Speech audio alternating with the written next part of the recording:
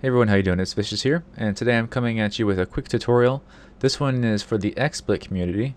I noticed as I was frequenting the forums that I saw a repetitive post made about people having issues trying to edit their footage.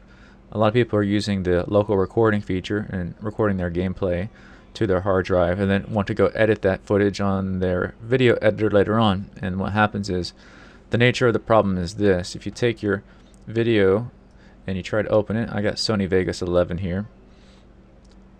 When you drag it in, you have just an audio file like this, and the video does not show up. I've done so much work with video in the past that I happen to know kind of like what causes a problem like this and a really quick and easy fix. The fix I'm going to show you doesn't involve any transcoding or anything, so you're just going to be extracting the video in its raw format, and therefore you don't lose any quality, and it's a lot faster than if you had to transcode it. So let me show you a few things real quick. I have media info installed here, and you can see some details on these files. They're recorded in video format AVC, Advanced Video Codec. This is H.264.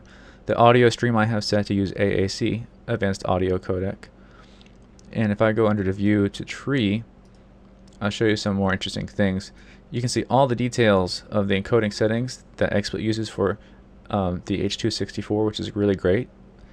I saw posted in the FAQ for xsplit that why do we get the gray screens when we upload our video to YouTube, and the FAQ says because YouTube does not support B-frames, and that's actually incorrect. I'll let you know that YouTube does support B-frames. It doesn't like to have more than say 3, but what it does not properly support is B-pyramid. And I noticed looking at the encoder settings, xsplit does not disable B-pyramid like I do when I encode my own videos. So if anyone from xsplit dev team ever catches my tutorial, just give us the option to turn off B-frames, and it will no longer give us the gray screen on YouTube. So here's all the other details. Here's one thing I want to point out that it happens to be the case of my videos.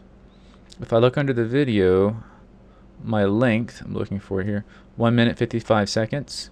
And if I go to my audio, 1 minute 56 seconds. They're not exactly the same.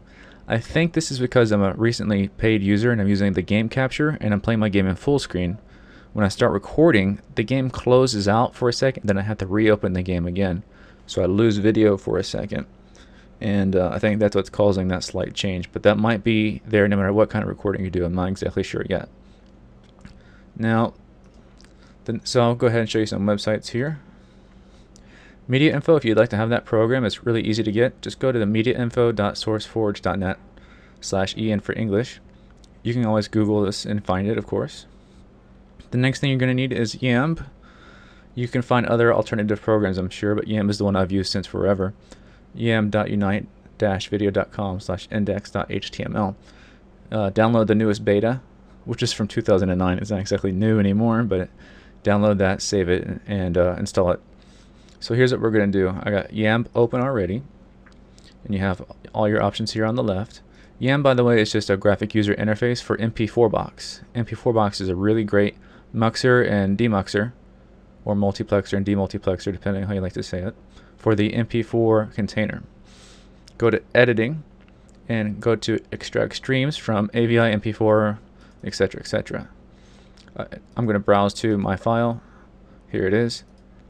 So here's the AVC. This is your video. Here is your MP4 AAC audio. So we're going to choose the video, and I'm going to extract it to an MP4 file because Sony Vegas, the editor I'm using, happens to like MP4 quite a bit. We'll go to next, and it's going to extract it, and we're done with that. I'll just leave it sitting instead of closing it. Now when I go back here, here's the original file, and here's the new extracted file, which only has the video and not the audio. And I'm going to drag this into Sony Vegas. And here we go. Now I've got the video and the audio. So real quick, I'll let you know, just an interjection, that xsplit is a streaming program. That's its design, that's its focus, not a recording program. It's recording live and encoding in H.264, which is a lossy codec. So if you capture this lossy, and then you go and edit it and encode it again, that means you're losing quality twice. So for some people that may not matter, but if you're really focused on producing the highest quality content, then you want to use a capture program like Fraps, ZD Soft. There's so many of them out there now I can't even start to name them all. I'm actually quite fond of, I use Fraps and Playclaw are my two favorite ones. So you can definitely edit this footage now if you'd like, and xsplit is a really great program, but I'm just kind of throwing that out for you. And like I was telling you about earlier, the audio and video are not the same length for me. They're off by just about a second or so. So I either can just deal with that, or since I'm in Vegas, I could actually stretch out the footage to match. So there you go. A little bit of information for you guys. You should be able to edit your videos now without any problem, no matter what editor you use. And you can use this information to perhaps open up a lot of other possibilities for you. So thank you guys for watching, and I'll see you guys later.